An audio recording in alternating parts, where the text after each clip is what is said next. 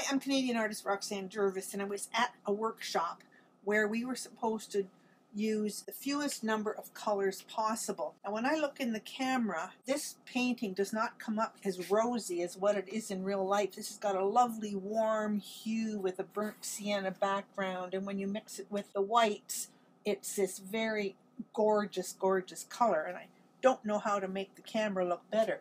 But some of the colors that I used in here, first of all, I did the underpainting with titanium white, and then we started with a burnt sienna or an iron oxide red. Burnt sienna is the base of most of this painting.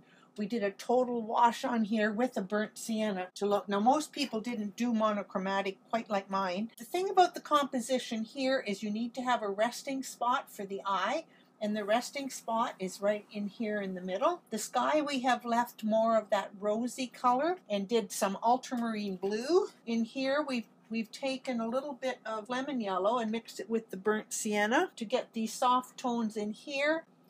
And as we move forward, you see that there's the blues here, but I don't clean my brush off in between picking up the colors. So when you pick a color that looks really good, we dabbed in the hill in the background later because the burnt sienna and whatever I had on my brush made it a mauve tone. In here I scratched in through the wet paint with the end of my palette knife, and that's a really fun thing to do because you just take your palette knife, and when your paint is wet, and with acrylic you can do this, but you have to do it immediately because it dries too fast, and you just draw up here with the tip of your palette knife, and that gets you right back to the white canvas. So you can see this bit of a branch that's fallen in the water here. That was scratched out.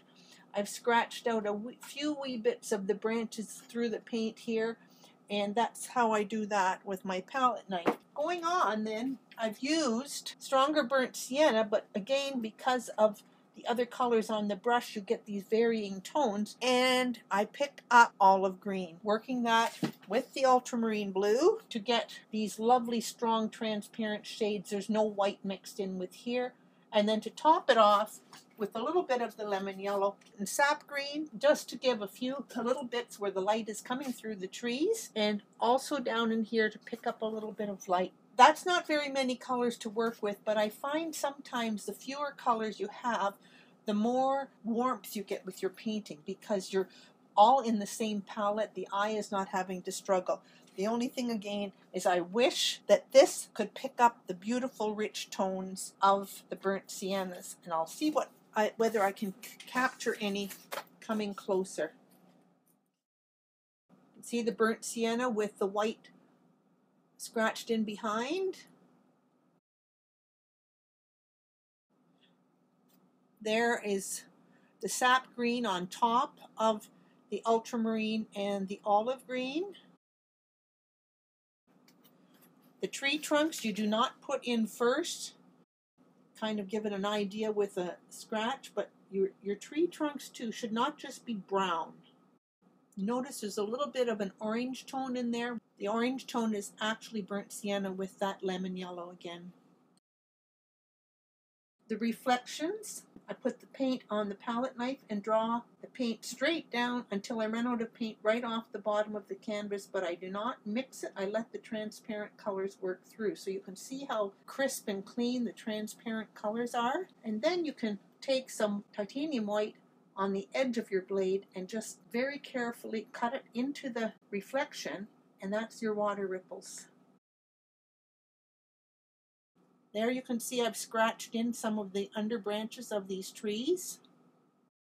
And this is all done with a palette knife, with the exception of the tree trunks.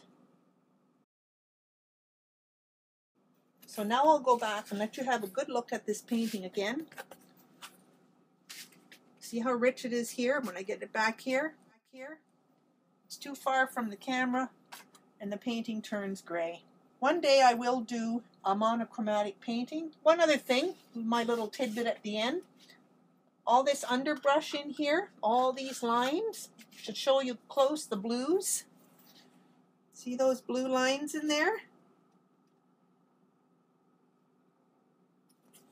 That is ultramarine blue on the edge of my blade, and then I just put the blue on top of whatever the background colors are. Over here I put a little bit of gray, and it's so much easier than having to paint every little stroke with your brush. Thanks for watching. See you next time.